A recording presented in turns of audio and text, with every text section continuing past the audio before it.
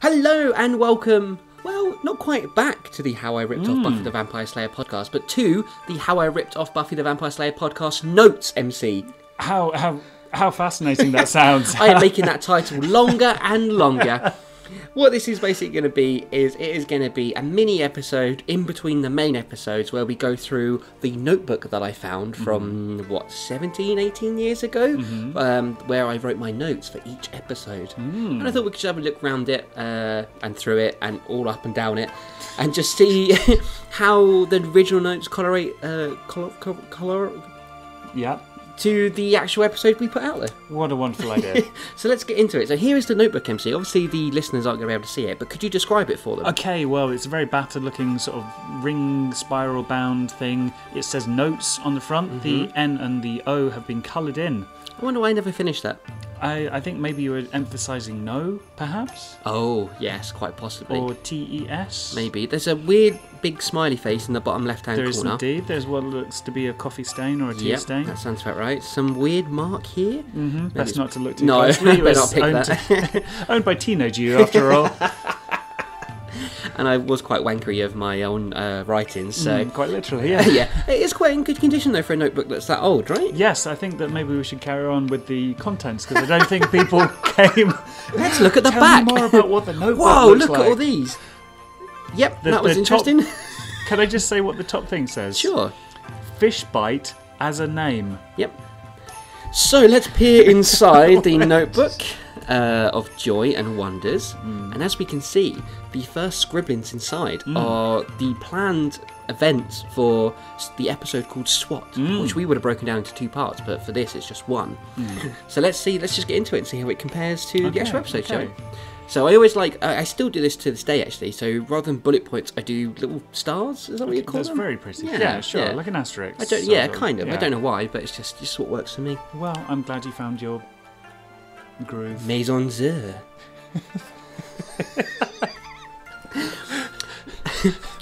So it begins. Opens with a gang doing various exercises.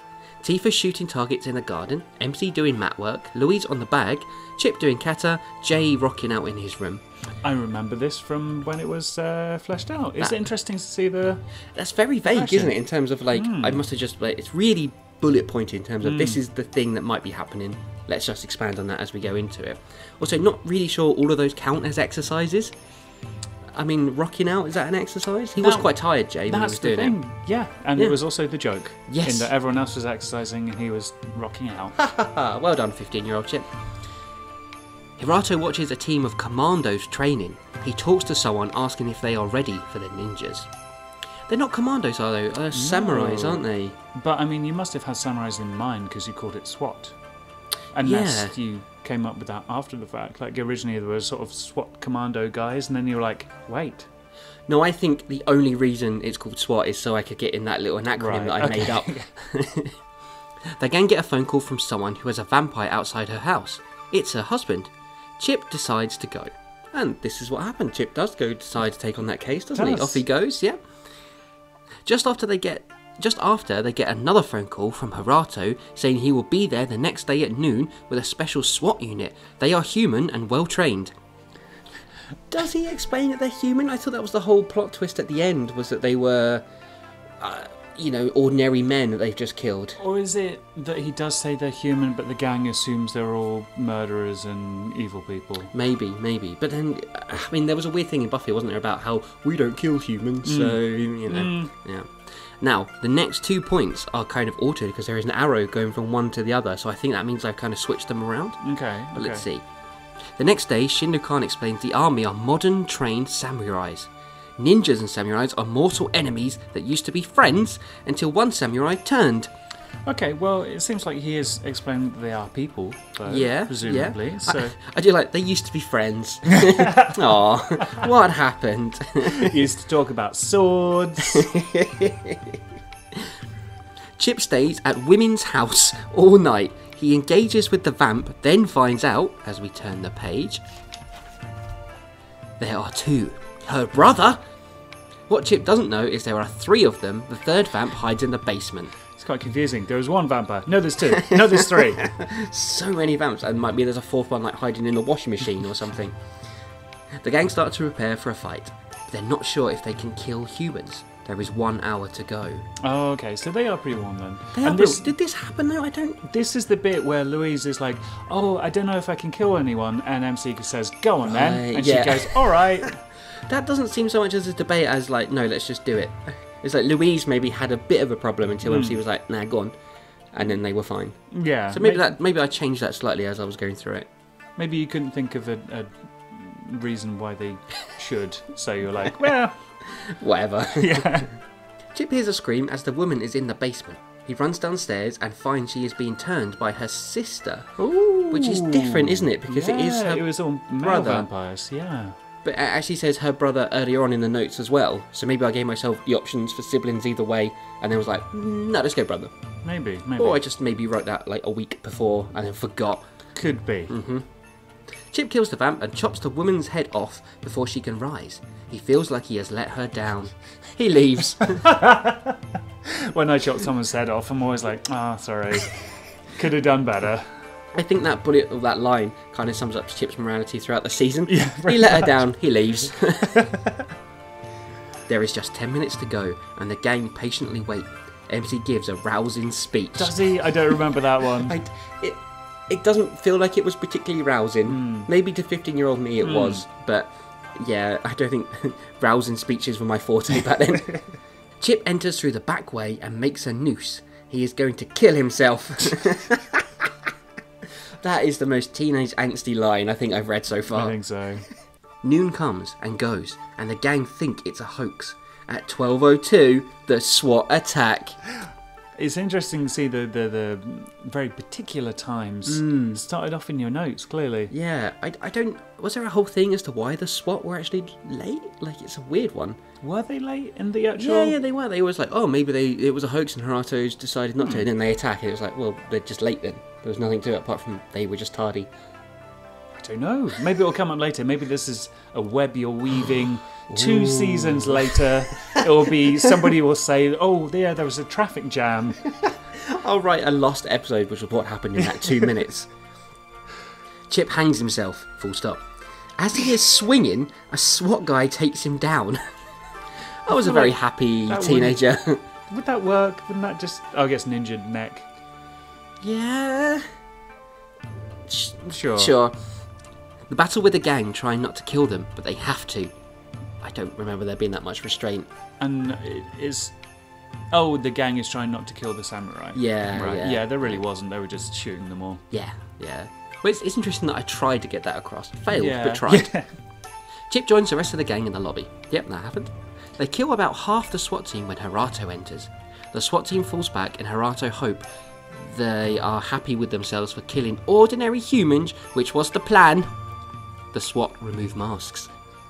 Again, I don't see how this was a revelation. No, because, well, I mean, again, I might have to go back and listen to that episode as to whether or not they knew they were just ordinary humans at the start, and as to why they were reading the masks. There was the awkward thing about, like, but they're evil, born evil. Oh, no, they're not. They're ordinary human beings. But you see their face and you're like, oh no, that's just Tony from the chip shop. Yeah, exactly. Hirato says it shouldn't be a big deal for Chip. He leaves, leaving the gang murderers and with a home full of bodies. It doesn't though, does it? Because they're like, I feel like if 100 people come to your home to kill you, and in self-defense you kill some, it's not like, oh, I'm a murderer now.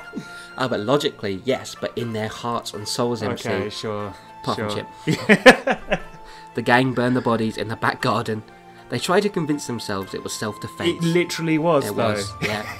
Chip hides the broken noose, and that's the end of the notes for SWAT. Okay. So pretty similar. Like, I don't make a note here because obviously at the end of that episode, the gang are all in tatters. They're fighting. Tifa and MC fall out. Louise and Jay are still arguing. Chip's, was going to kill himself because he let that woman down. Yeah, so it's slightly different. But again, must have kind of weaved that in as I was going along. But apart from that, pretty accurate to the actual episode. Yeah, it's interesting to see how you go from very short notes to a whole 15 pages. Yeah. I think I remember trying to make the thing actually was aiming for around 15 pages. Okay. That would be like... Lots of filler. Yeah. Jay's side quest to go have a cheese sandwich. that properly existed. Oh, you did? Exactly. Speaking of which, MC, normally we're only going to do one, but I think because we're a couple of episodes behind, so with the notes we'd normally cover one episode, but today we're going to cover two, just to catch up. So we move on to the next episode, Transatlantic. Jay has a dream about his dad. Yep, that's it. In the actual opening of the episode, there's a lot more to that. There is a little His dad's really abusive and aggressive and scary. There's a treehouse. There's a treehouse and a boat graveyard. Yep. He goes downstairs and everyone is out. He switches on the telly for music channels, but they're not on because of the English elections. Actually, that's how Japanese yeah. TV works. And actually wrote cause instead of because. You did? So short notes, you know. Chip joins him. Jay lays into him bad. Chip nearly threatens him. How do you nearly threaten someone? Why, I oughta... Shake the fist. Yeah. He goes out for lunch, but doesn't have enough to pay, so he runs off without paying. So, out of curiosity, I looked for the most expensive cup of coffee, and there was one for £70. Jesus. It's from those animals that eat the coffee beans and then shit them out, and then they... That just makes it worse in my head. I mean, yeah. So is that what we think Jay had? Maybe the animals ate the cheese sandwich and shit that out as well. On the way home, he gets mugged. Back at the mansion, MC is the only one who cares, as Louise and Chip aren't talking to him and Tifa is away. I don't know how Tifa would react if he came to her with like a broken nose, like, oh, I got mugged. She'd be like, what's that? She brings him a mug. Here you go, Jay, have another one. Jay tells MC he wants to go home, and that's where the first part of that one ends, isn't it? Quite a good cliffhanger. Normally part one's a bit rubbish, but that was actually a genuine good cliffhanger to end on that one. He is worried about being able to afford it, so MC gives him the money. But that's quite a nice scene in that one, because MC actually buys the ticket for him. But I thought that was quite sweet. I agree. He gets the ticket straight away and goes upstairs to pack. MC phones Tifa to apologise. Now that is different, because it's actually Tifa that phones MC. That's very true. To apologise. Progressive, you see. The woman is sorry. Decided MC is too much of an alpha male. MC and Jay drive to the airport. They talk. They crash into a demon at the airport's car park. MC and Jay kill it. MC phones Louise and asks her to research it. Pretty accurate, that is what happens. But in the actual story, they think that they ran over a person for a while. Yeah, and I like how casual that just kind of happens. Yeah. It's like, oh shit, I've killed someone. Oh, it's a demon. Phew. Or they just assume he's evil. I mean, they're already murderers, so don't want another one on their conscience. Jay and MC have to run to catch his flight. They just make it as the flight is closing up. Jay walks for ages down the jetway until Hirato and two samurai stop him. Hirato explains to Jay that he's going away, but not home. Jay gets shoved into a portal. He didn't really get shoved, they threw something at him and he kind of fell into it a little bit. Is that what happened? That is what happens, yeah. It's not very... MC takes the demon's body home. Shin no Khan, which I've actually shortened to SNK. Obviously didn't want to have to write out Shin no Khan every time he appears. That's secret behind the scenes chat for all our amazing fans who are like, oh, my favourite character is SNK because he's so good with people. Is that his rapper's name? It's a door demon, named because they open up doors to other worlds. Obviously at my creative peak here as a 15-year-old coming up with that one. Jay is now on a ship as a crew member, having to fight pirates. And that is where Transatlantic ends, and that's pretty much where we are with the notes. Yeah. So this is quite interesting. I like looking back at these. It's less kind of racist and sexist than the actual main bulk of the text which we have to read. You add that in as a kind of seasoning.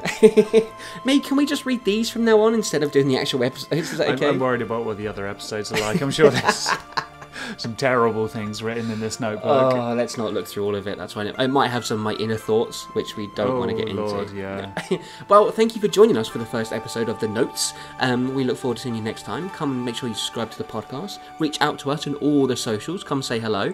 And we'll see you for the main podcast on a Monday and midweek for when the notes go out.